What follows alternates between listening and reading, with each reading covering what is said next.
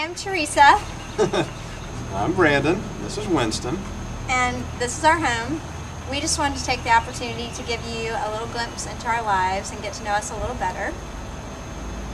This is the newest addition to our family. This is Winston. He's almost a year old, and he's very restless and puppyish. We've had him for about 5 months, and he has been quite the fun and exciting and chewing addition to our family. You'll see him running around in the backyard and playing, and we also wanted to show you some of our friends and our family and just some of the things that we like to do and some of the things that we're involved with. So thank you for taking this opportunity to get to know us a little better. So this is where our nursery will be. We actually don't have a nursery set up yet, but we're waiting to find out if it's a boy or a girl. So if it's a girl, the girl will be in this room. And this is the bear that my mom bought for the baby. She said she wanted it to be the baby's first present, and so it's an angel bear to watch over the baby.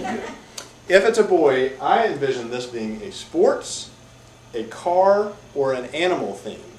And so we will have lots of fun boy things in here for the boy to play with.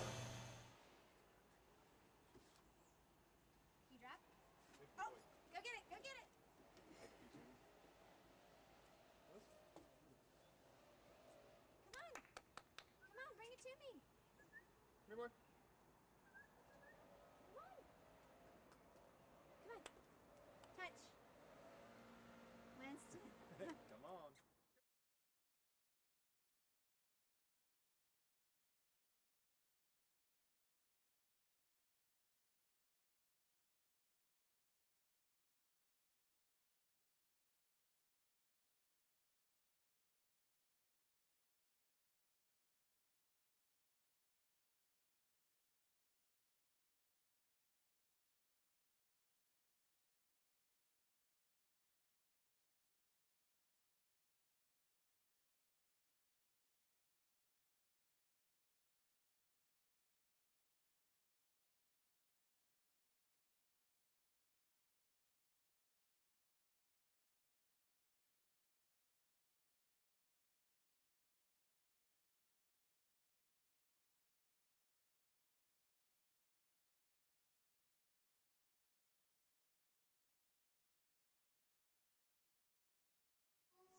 Everybody wave.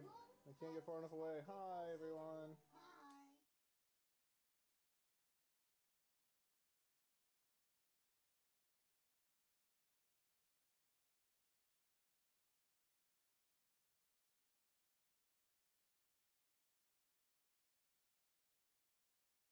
Well, what do you do every night? Pray. For who? Miss Teresa, Mr. Brand. Because why? Because it's so they can have a baby. They can have a baby. Do you pray every night for them? Uh-huh. Really? Hi there. I met Teresa after we lost our daughter. And Teresa, in the midst of her longing and waiting for a baby, reached out to me last year and encouraged me more times than I can count. Teresa and Brandon are the type of people that you truly feel privileged to know and be friends with. They are so deeply desiring a child to welcome into their home, and in the midst of their waiting, they continue to engage in life with so much joy. Teresa and Brandon were designed to be parents.